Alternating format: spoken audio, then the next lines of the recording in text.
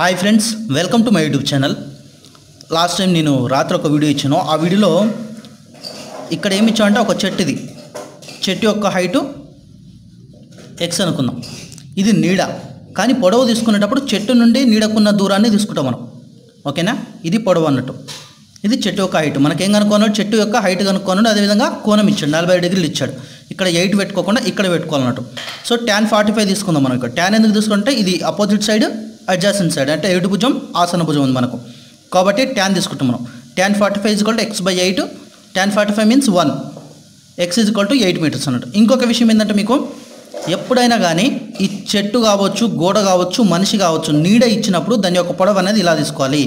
ఒకవేళ మీకు 45 డిగ్రీస్ ఇచ్చిందంటే మీరు లెక్క చేయడం అవసరం లేదు. డైరెక్ట్గా ఆ మనిషి కానీ చెట్టు కానీ నీడ హైట్ ఎంత ఉంటుందో ఆ నీడ పొడవు కూడా అంతే ఉంటుంది. ఓకేనా? 45 డిగ్రీస్ ఇస్తే మీకు డైరెక్ట్గా ఆన్సర్ వేసుకోవచ్చు ప్రాబ్లం చేయకుండా. ఒకవేళ సేమ్ హైట్స్ ఇచ్చారనుకుందాం, చెట్టు యొక్క హైట్ 8 మీటర్స్, అదేవిధంగా నీడ యొక్క పొడవు కూడా 8 మీటర్స్ అని ఇచ్చారు. వాటి మధ్యన కోణం ఎంత అని అడుగుతాడు ఒక్కోసారి. అప్పుడు డైరెక్ట్గా మీరు కన్ను మూసుకొని 45 డిగ్రీస్ అని పెట్టుకోవచ్చు అన్నట్టు. సో నెక్స్ట్ ప్రాబ్లం, ఒక గోపురం ఎత్తు 100 మీటర్లు, దానికి ఇరువైపులా నిలబడిన ఇద్దరు బాలురు ఆ గోపుర శిఖరాన్ని 30 డిగ్రీస్ 45 డిగ్రీస్ కోణాల్లో చూశారు. వారి మధ్య దూరం ఎంత అని అడుగుతున్నాం మనకి ఇక్కడ. సో ఇది డయాగ్రామ్. ఇది గోపురం ఎత్తు 100 మీటర్స్. ఇక్కడ ఇరువైపులా ఉన్నారు బాలుడు. ఇక్కడ ఒక బాలుడు, ఇక్కడ ఒక బాలుడు. ఈయన 30 డిగ్రీస్తో హైట్ చూస్తున్నాడు, టాప్ చూస్తున్నాడు. ఈయన 45 డిగ్రీస్తో పైకి చూస్తున్నాడు. ఇవి యాంగిల్స్. ఇది గోపురం హైటు. దాని నుంచి ఈ టోటల్ డిస్టెన్స్ కనుక్కోండి. ఎలా కనుక్కుంటాం? ఇక్కడ 2 రైట్ యాంగిల్స్ ఏర్పడ్డాయి మనకు. చూడండి, 2 రైట్ యాంగిల్స్ ఏర్పడ్డాయి. సిఏబి ఒక రైట్ యాంగిల్, ఏబిడి అనేది ఇంకో రైట్ యాంగిల్. మనకేం కావాలి? ఏసీ కనుక్కోవాలి. ఈ రైట్ యాంగిల్ నుంచి మనకేమి ఇచ్చిండు? ఆపోజిట్ సైడ్ ఇచ్చిండు, అడ్జాసెంట్ కనుక్కోవాలి. అంటే ఏం తీసుకుందాం? tan తీసుకుందాం. ఎందుకంటే అపోజిట్ అడ్జాసెంట్ ఉండే వాల్యూస్ ఎందులో ఉంటాయి? మనకు ట్యాన్లో ఉంటాయి. tan θ = opposite side by adjacent side, కాబట్టి tan 30 తీసుకుంటున్నాను నేను. ఇక్కడ ఏబి ఎంత ఉంది? మనకి ఇక్కడ 100 మీటర్స్ ఉంది. ఏసీ అనేది మనకు ఎక్స్, ఏసీని కనుక్కుంటున్నాం. 100/x = tan 30 ఎంత? 1/√3. x ఏమవుతుంది? క్రాస్ మల్టిప్లికేషన్ చేస్తే 100√3 అవుతుంది మనకి. x = 100√3. సో ఇక్కడ x వచ్చింది. ఇప్పుడు y కనుక్కుందాం. ఎందుకు అంటే x + y చేస్తేనే ఈ వీరి మధ్య దూరం అనేది మనకు తెలుస్తుంది అన్నట్టు. ఇప్పుడు ఈ రైట్ యాంగిల్ తీసుకుందాం. ఏబిడి రైట్ యాంగిల్ నుంచి tan 45 తీసుకుంటున్నాం, ఎందుకంటే opposite adjacent. tan 45 = 100/y. tan 45 ఎంత? 1. 100/y = 1. y ఏమవుతుందంటే అప్పుడు మనకు 100 అవుతుంది. ఇక్కడ x ఏమో 100√3, y 100. మనకు వారి మధ్య దూరం ఎంత అవుతుంది? x + y అవుతుంది. అంటే CD = AC + AD అవుతుంది మనకి ఇక్కడ. 100√3 + 100. ఇందులోకి వెళ్ళి 100 కామన్ తీస్తే √3 + 1 అనేది 100 × √3 + 1 అనేది వారిద్దరి మధ్యన దూరం అన్నట్టు. ఇప్పుడు ఇక్కడ ఇంకో ప్రాబ్లం. ఒక నిచ్చెనను ఒక నిలువు గోడకు వాలుగా వేసినప్పుడు అది క్షితిజ సమాంతరంతో 60 డిగ్రీల కోణం చేయను. నిచ్చెన కింది కొన భాగం గోడ నుండి 3 మీటర్ల దూరంలో ఉన్నచో నిచ్చెన పొడవు ఎంత? చూడండి, ఇక్కడ క్లియర్గా ఇచ్చారు మనకు. నిచ్చెన ఏటవాలుగా గోడకేశాం. ఇది నిచ్చెన, ఇది గోడ. ఓకేనా? ఇది గోడ. ఇక్కడ నిచ్చెన అడుగు నుంచి మన గోడకు మధ్య దూరం 3 మీటర్స్ అని ఇచ్చారు మనకు. మనకేం కనుక్కుంటున్నాడు? నిచ్చెన పొడవు అనుకుంటున్నాడు. ఇది రైట్ యాంగిల్ ఏర్పడుతుంది మనకు. రైట్ యాంగిల్ ట్రయాంగిల్ ఏర్పడింది మనకి. ఇప్పుడు ఇక్కడ ఏంటి? మనకు 60 డిగ్రీలు ఇచ్చారు మనకు. ఓకేనా? ఇది ఏంది? ఇది హైపోటెన్స్ అంటే కర్ణం అంటాం మనం. అడ్జసెంట్ ఆసన భుజం ఇచ్చాడు. హైపోటెన్స్ కర్ణానికి రిలేషన్ ఉన్నటువంటి యాంగిల్ ఏంది మనకు? కాసులో వస్తుంది అన్నట్టు మనకు. cos θ. cos 60 = adjacent by hypotenuse, ఆసన భుజం బై కర్ణం అన్నట్టు. cos 60 = 3/x. మనకు అనుకోవాల్సింది ఏంది? x అనుకుంటాం. cos 60 అంత ఎంత? 1/2. క్రాస్ మల్టిప్లికేషన్ చేస్తే x = 3 × 2 6 వస్తుంది. ఇప్పుడు చూడండి, ఇంకొక ప్రాబ్లం. ఉత్తర దక్షిణంలోనున్న 2 వస్తువుల నిమ్న కోణాలు 60 డిగ్రీలు 45 డిగ్రీలు అయిన వస్తువుల మధ్య దూరం ఎంత? ఉత్తర దక్షిణంలో ఉన్నటువంటి 2 వస్తువుల నిమ్న కోణాలు ఇచ్చారు మనకు. ఉత్తరంలో ఒక వస్తువు ఉంది, దక్షిణంలో ఒక వస్తువు ఉంది. వాటి యొక్క నిమ్న కోణాలు ఇచ్చారు 60 డిగ్రీస్ 45 డిగ్రీస్. సో ఇక్కడ మనకు కూడా 60 డిగ్రీస్ 45 డిగ్రీస్ అనేది అవుతుంది మనకి. ఇక్కడ 60 ఉంటే ఇక్కడ 60, ఇక్కడ 45 అంటే ఇక్కడ 45. ఇక్కడ ఉన్నటువంటి వస్తువులు ఈ విధంగా ఉన్నాయి మనకు. ఈ వస్తువుల మధ్య దూరం కనుక్కుంటాం మనం. ఈ విధంగా వస్తుంది మనకు డయాగ్రామ్ అనేది. ఓకేనా? ఇక్కడ నుంచి ఇక్కడ డిస్టెన్స్ కనుక్కుంటే ఆ వస్తువుల మధ్య దూరం అనేది మనకు కనుక్కుంటాం. ఇప్పుడు ఉత్తరాన్ని దక్షిణాన్ని ఉన్నటువంటి వస్తువుల మధ్య దూరం మనం కనుక్కుంటాం. సో ఇక్కడ ట్రయాంగిల్ ఏబిసి నుండి, సో ఫస్ట్ ఈ యొక్క ట్రయాంగిల్ తీసుకుంటాం, తర్వాత ఇంకో ట్రయాంగిల్ తీసుకుంటాం మనం. ట్రయాంగిల్ ఏబిసి నుంచి 60 degrees.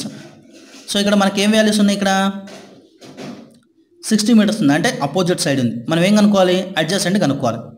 √3 is equal 60 by BC. BC is equal ఏమవుతుంది, 60 బై √3 అవుతుంది. అండ్ ఇక్కడ 45 డిగ్రీస్ ఇచ్చారు మనకు. 45 డిగ్రీస్ నుంచి ఏం కనుక్కుంటాం, మనకు బీడీ కనుక్కుంటున్నాం. అంటే tan 45 is equal to 60 by beedi. tan 45 value అంతా 1. ఓకే, బీడీ ఈజ్ ఈక్వల్ ఏమవుతుంది మనకు అక్కడ 60 అవుతుంది. మనకు బీడీ అటు వెళ్తుంది కాబట్టి బీడీ ఈజ్ ఈక్వల్ 60. సో ఈ రెండు వస్తువుల మధ్య దూరం అంటే 60 బై √3 ప్లస్ 60 బై 1 చేస్తాం మనం. సో ఎల్సిఎం చేసి సమ్ చేస్తే మనకు వచ్చే వాల్యూ అంతా 60, కామన్ తీస్తే 60 ఇంటూ √3 ప్లస్ 1 బై √3 అనేది మనకు వస్తుంది ఇక్కడ. సో ఇంకో ప్రాబ్లం, ఒక పొగగొట్టం పాదం నుండి 250 మీటర్ల దూరంలో ఉన్న ఒక బిందువు వద్ద దాని ఊర్ధ్వ కోణం 45 డిగ్రీలైన పొగగొట్టం ఎత్తు ఎంత? చూడండి, ఇది పొగగొట్టం. ఓకేనా, స్ట్రైట్ లైన్ ఏబి అనేది పొగగొట్టం. పొగగొట్టం పాదం నుంచి కొంత 250 మీటర్ల దూరంలో, ఇక్కడ ఈ నుంచి ఇడికి 250 మీటర్ల దూరం. ఇక్కడ ఊర్ధ్వ కోణం అంటే పైకి చూస్తుండు, ఊర్ధ్వ కోణం అంటే పైకి చూస్తుండు, నిమ్న కోణం అంటే కిందికి చూస్తాడు అన్నట్టు. ఊర్ధ్వ కోణం 45 డిగ్రీస్ అయినా పొగగొట్టం ఎత్తు ఎంత అంటే ఏబి ఎంత అని అడుగుతున్నాడు. మనకేమి ఇచ్చిండు, అడ్జసెంట్ ఇచ్చిండు. చూడండి క్లియర్గా ఉండండి, అపోజిట్ కనుక్కుంటున్నాడు. అంటే ఇది మనకు ట్యాన్ తీసుకోవాలి, అపోజిట్ బై అడ్జసెంట్ అంటే ఎటు భుజం బై ఆసన భుజం. ఇక్కడ tan 45 ఈజ్ ఈక్వల్ టు ఏంది, ఏబి అనేది మనకు తెలియదు. ఏబి బై బీసీ ఎంత 250. tan 45 వాల్యూ ఎంత 1 is equal to 250 by BC. బీసీని ఇటు తీసుకొస్తే బీసీ ఈజ్ ఈక్వల్ టు కూడా 250 అవుతుంది. ఎప్పుడైనా సరే 45 డిగ్రీస్ వచ్చినప్పుడు ఇక్కడ అపోజిట్ సైడ్ ఎంత ఉంటుందో అడ్జసెంట్ సైడ్ కూడా అంతే ఉంటుంది. ఓకేనా, సో ఈ విధంగా ప్రాబ్లమ్స్ అని వస్తాయి. మీకు సింపుల్ అన్నట్టు, ఇక్కడ మీకు పెద్ద టైం తీసుకోదు ప్రాబ్లం చేయడానికి. కాకపోతే డాటా అర్థం చేసుకోవాలి. ఏ విధంగా ఇచ్చిన డాటా అర్థం చేసుకుంటేనే మనకు కన్ఫ్యూజన్ ఉండదు. కన్ఫ్యూజ్ అయితే ప్రాబ్లం మిస్టేక్ అవుతుంది అన్నట్టు. ఎగురుచున్న గాలిపటం దారం క్షితిజ సమాంతరంగా రేఖతో 60 డిగ్రీల కోణం చేస్తున్నది. దారం పొడవు 20 మీటర్లు. గాలిపటం భూమి నుండి ఉన్న ఎత్తు ఎంత? చూడండి, ఇక్కడ మనకు డయాగ్రామ్ ఏ విధంగా వేసుకున్నాను నేను చెప్తాను. ఫస్ట్ క్షితిజ సమాంతరంగా ఎగురుచున్న గాలిపటం క్షితిజ సమాంతరంగా రేఖతో 60 డిగ్రీల కోణం చేస్తుంది. క్షితిజ సమాంతర రేఖ అంటే కింద ఉంటుంది, మనం కింద తీసుకుంటాం. మనం భూమి నుంచి ఇక్కడ ఈ నుంచి ఇందాక ఇక్కడ 60 డిగ్రీల కోణం చేస్తుంది. గాలిపటం ఎంత ఇచ్చిండు, పొడవు ఇచ్చిండు. గాలిపటం ఎలా ఉంటుంది, మనకి ఏటవాలుగా ఉంటుంది. గాలిపటం పొడవు 20 మీటర్లు. మనకేం కనుక్కుంటుండు, భూమి నుంచి ఇక్కడ భూమి నుంచి గాలిపటానికి ఉన్న మధ్య దూరం కనుక్కుంటుండు, అంటే ఏబి కనుక్కుంటుండు. సో మనం దీని నుంచి ఏం కనుక్కోవాలి, ఫస్ట్ మనకి ఇచ్చిన వాల్యూస్ ఏంది, కర్ణం, తర్వాత ఏటు భుజం. ఏటు భుజం కర్ణం దేనికి వస్తుంది, మనకు sin θకి వస్తుంది. అంటే sin 60 తీసుకుంటాం మనం. ఇక్కడ sin 60 is equal to h by 20. sin 60 value అంతా √3/2. √3/2 is equal to h by 20. So ఈ 20ని తీసుకొచ్చేస్తాను నేను.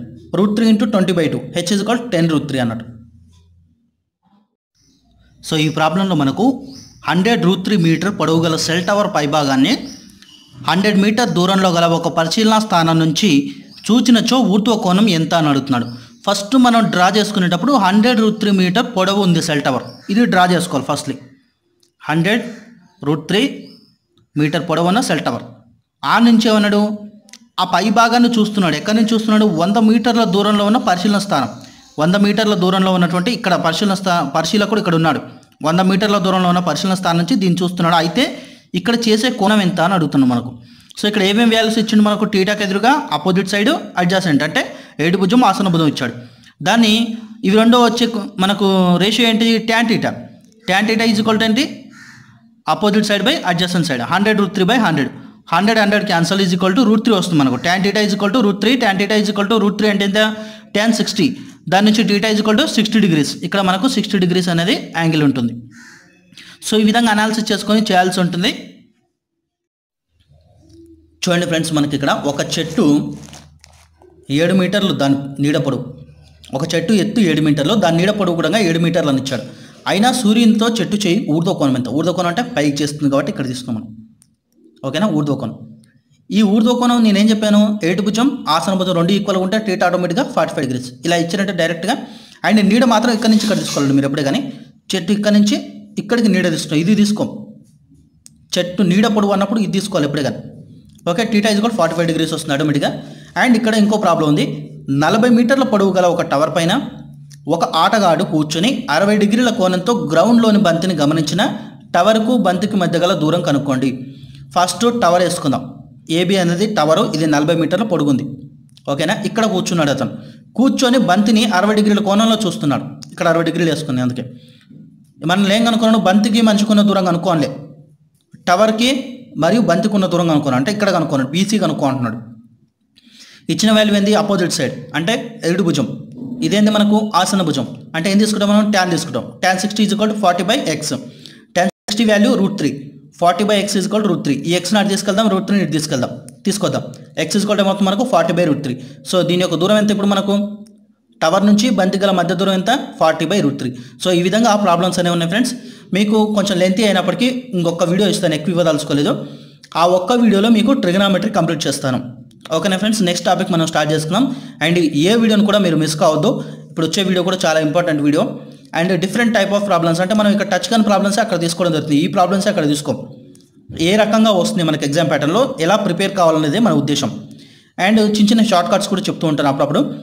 ఓకే ఫ్రెండ్స్, మీకు ఈ వీడియో కనుక నచ్చితే వీడియోని లైక్ చేయండి, అలాగే తప్పకుండా వీడియోని షేర్ చేయండి. Thanks for watching.